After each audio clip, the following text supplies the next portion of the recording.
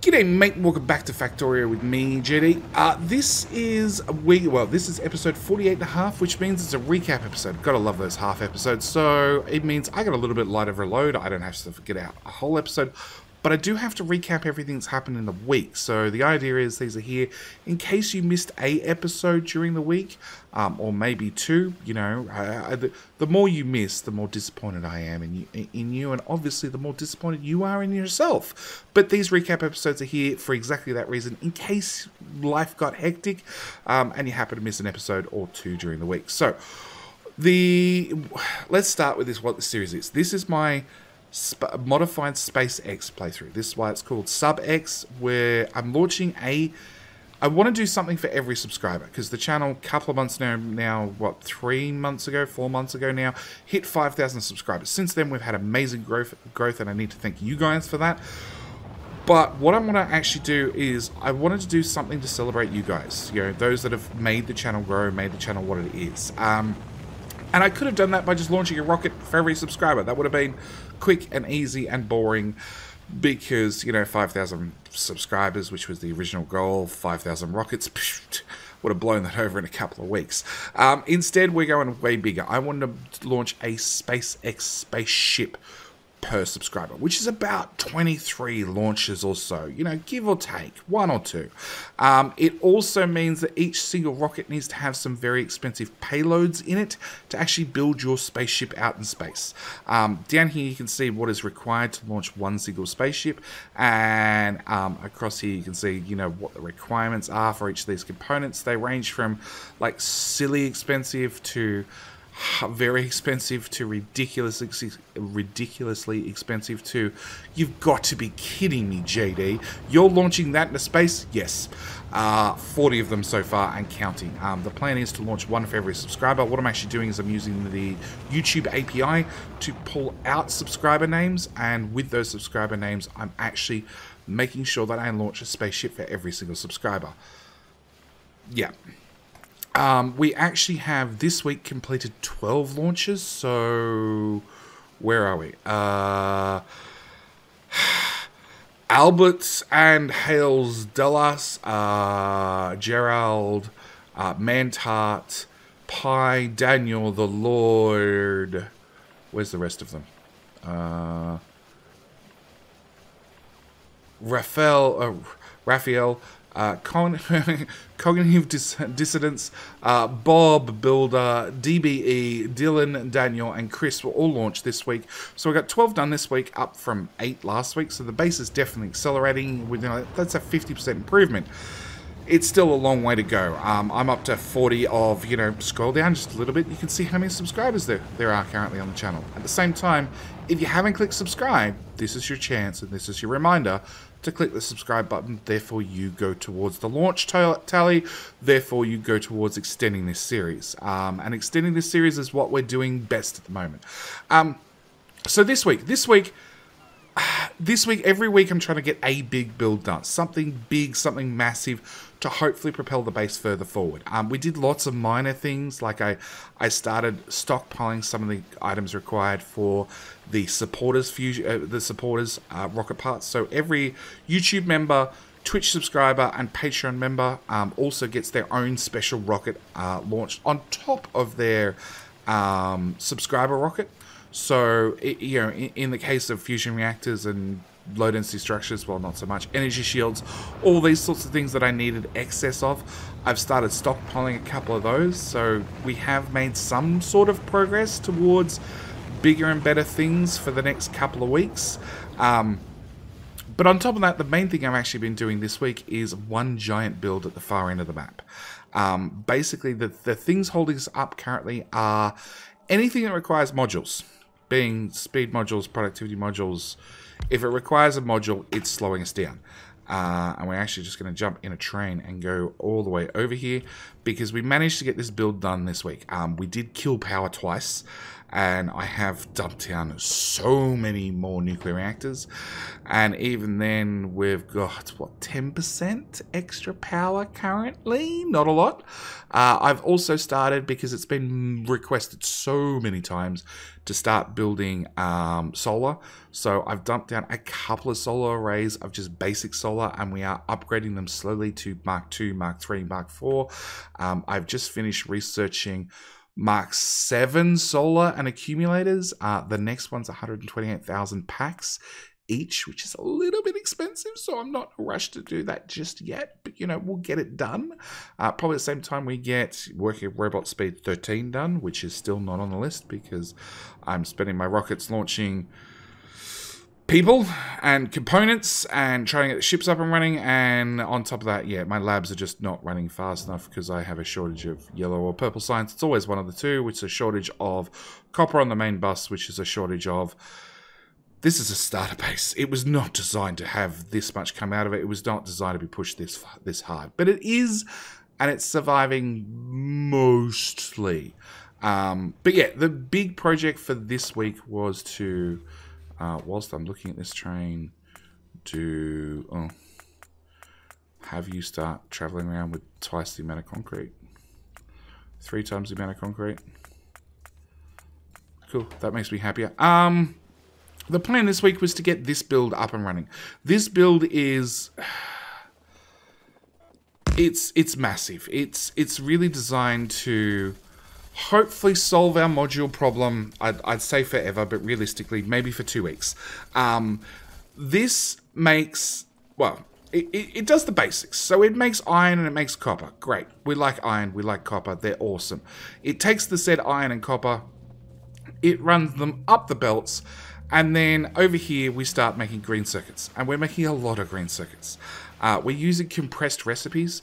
So rather than taking in a single piece of iron, it's taking in like a pallet load at a time. 25 pieces of iron, 25 pieces of copper, which then it packs into a stack of copper cable, being 25, well, 50?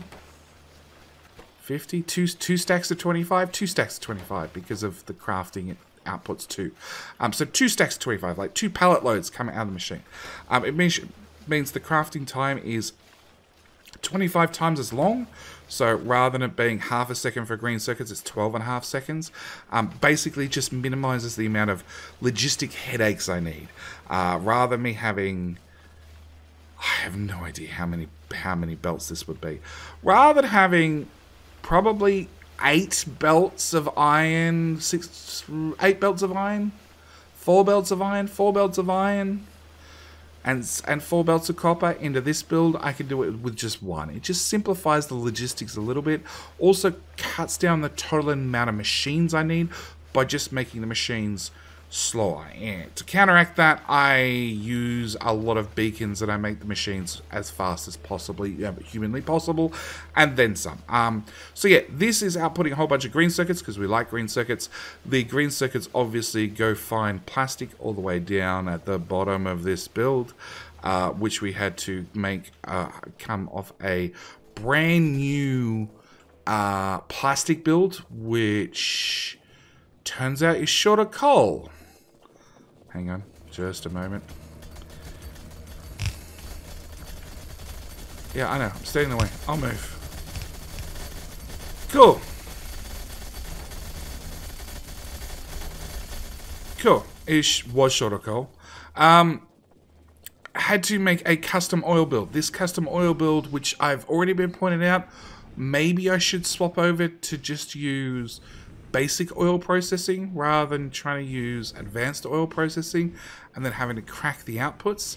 But yeah, the idea of this build is plain and simply has 2 refineries, 1 lot of heavy to light cracking, 4 lots of light to petroleum cracking, and then spits out everything into petroleum as fast as possible, which we then use the coal that doesn't exist on the belt to make stacks of plastic. So again,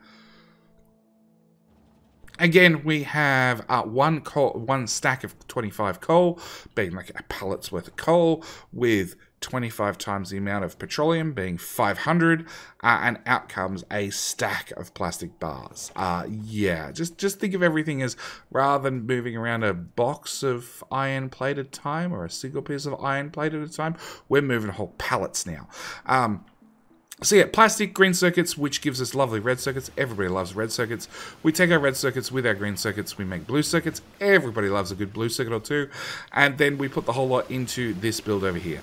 This build has Mark II beacons, which have, rather than having a 50% diminishing returns on your modules, these have a 0.75, so they're a little bit more effective. Rather than losing half the speed, you only lose 25% of the speed.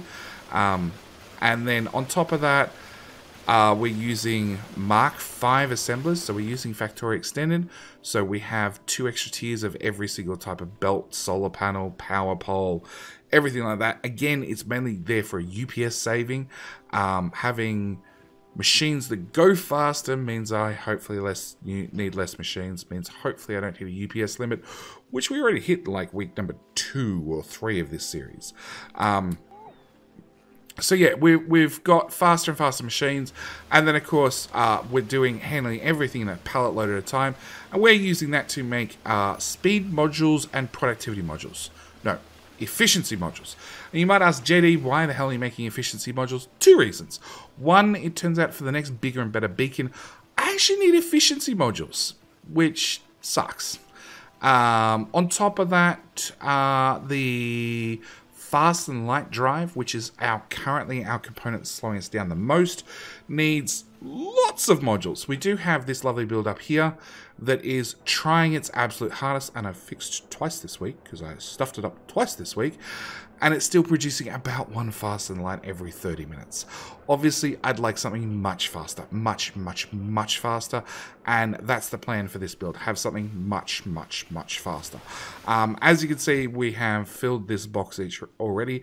If you think of each one of these stacky things actually represents 50 speed modules, because that's what it is in reality, because it's 2 stacks of 25, which means it's 50. It doesn't actually have any benefit to loading them up in a pallet, but you know, that's just how the mod works.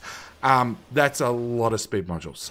In fact, this particular build in just the speed modules is doing per minute 10.8 multiplied by 25. It's 250 per minute. 250 speed modules per minute.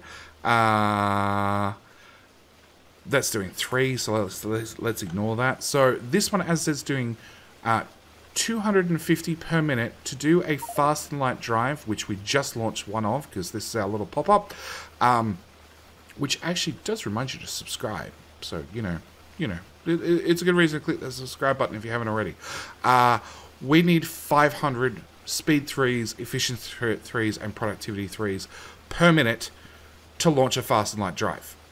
So it means final base. Yes, I can launch faster. I need to thank Lunnesta for clicking that subscribe button. Your intergalactic spaceship is being flown by Bob the construction bot and should be delivered to you shortly, depending on intergalactic shipping times. You know, there are a few delays going around currently. Anyway, as I say, this makes 250 speed modules per minute, and I need essentially 6 times that number. So this whole build here, I basically need 6 of them to get to launching 1 of these per minute, to launching 1 SubX spaceship a minute. So that gives you an idea of where this series is going. We're going for the biggest, fattest, most massive mega base you have ever seen. And that's what we'll hopefully be continuing to work our way towards next week.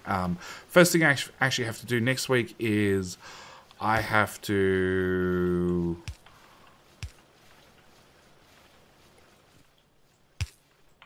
work out some way to start bringing these back to base, because that's not a long-term solution, but at least it's a solution that lets the build keep running. At the same time, we're going to have to do something with the efficiency modules. I don't know whether to ship them back to base, and then we could use them to start making the bigger and better beacons, or fast and light drives at base, or what, or whether we ship them up here to start making fast and light drives here on site. In saying that, we were making a lot of productivity modules until I had to build something like this, at which point we ran out twice. Because we have our little build that has been quitting for a long time and has been cranking out. How many is that? That one's finished 600, that one's finished 500, so that's 1100.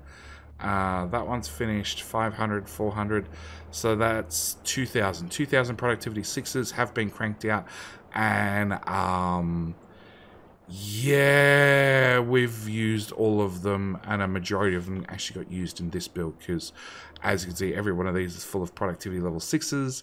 Not so much the smelters, because we can't afford it, but the green circuits, the copper cables, so on and so forth, all full of productivity 6s. Anyway, like I said, this is where I'm going to leave this episode. It's a recap episode, so I've just covered sort of everything that's happened this week. As for next week, no idea what we're going to do next week. I don't need to outpost yet because my iron and copper supply is pretty good. This build up here, which does our low density structures, seems to be running fine. I haven't seen a shortage of low density structures back at base. Rocket control units.